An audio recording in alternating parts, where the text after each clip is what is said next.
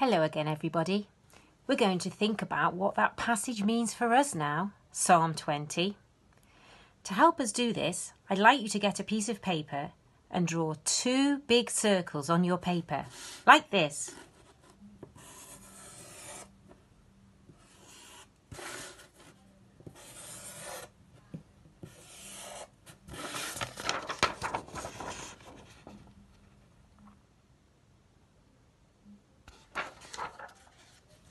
Now, have a little think.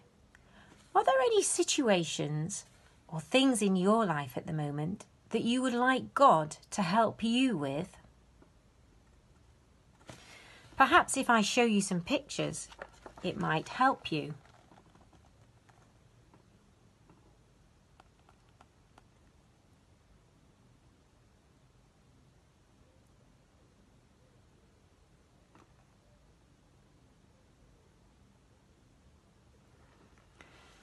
Would you like God to help you with any of those things? What I'd like you to do is to write or draw some things in your first circle that you would like God to help you with. I'm going to do one now.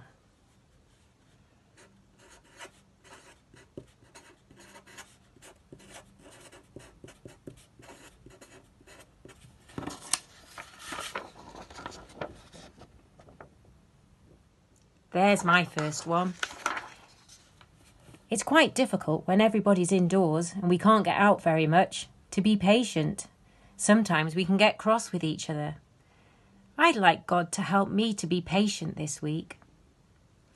Why don't you pause the video and fill in your circle now with the things that you would like God to help you with this week.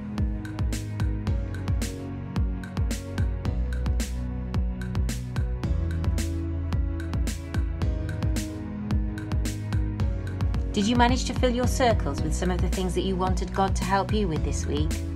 I hope so. How do we know, though, that we can trust God to help us with these things? Well, David knew that he could trust God because he remembered. He remembered how God had helped him in the past. He remembered how God had helped him to slay Goliath and to kill the wild animals when he was a shepherd.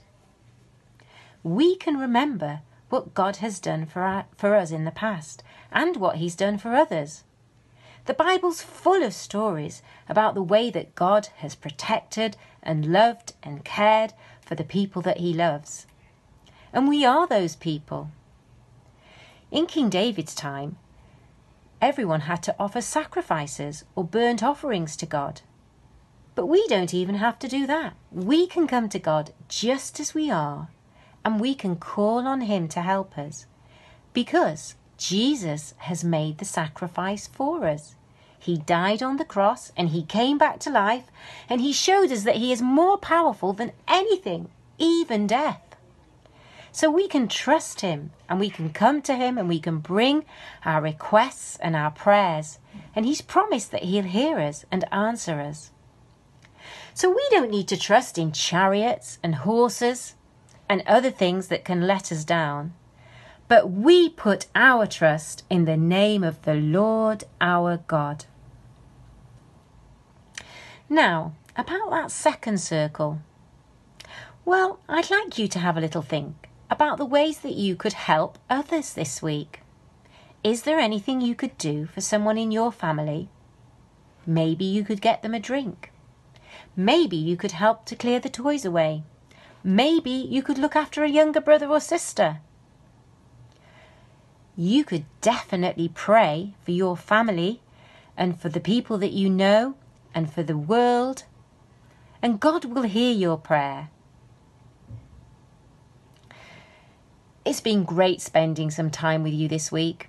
I hope you've enjoyed our video, and I look forward to seeing you again next week. I'm going to hand you over to Claire now. She's going to pray and we're going to sing one last song. See you next week.